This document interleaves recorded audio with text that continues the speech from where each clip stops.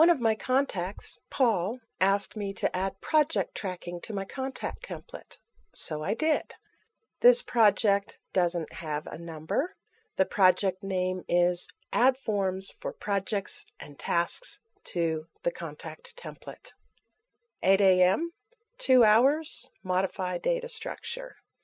10 a.m., 2 hours, build subform to track tasks and time. Noon, 2.5 hours, create project's main form. 2:30, half an hour, implement Anywhere notes and Anywhere attachments. 8 p.m., 1 hour, create sample data. 9:15 p.m., make video demonstrating new project feature.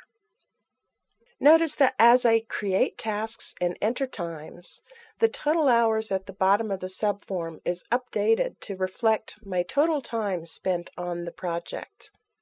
I have a couple projects with another contact, Brent Greer. I use the Find combo at the top of the form to locate his record. When I drop the Find Project combo, I see only the 2 projects I have with Brent, since I'm on his record. The first project is a work dispute. The project number could be a case number. The work dispute project is in progress, and so far I have spent 5.25 hours on it.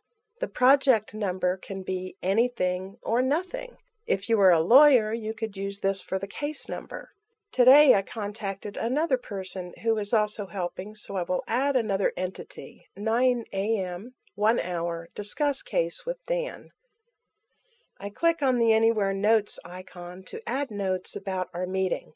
Notice that after I fill beginning date and time and hours, the ending date time is calculated. If I were to enter the beginning date time and the ending date time, the hours would be calculated. I'll clear the hours value and modify the end date time to 10:15. Notice the hours is calculated as 1.25.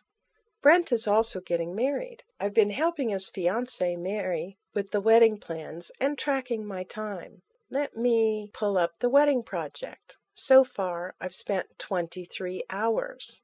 On October 3rd, I plan to research honeymoon locations with Mary at 10 a.m. I'm not sure how long it will take, so for now I'll just enter the beginning time and the task description.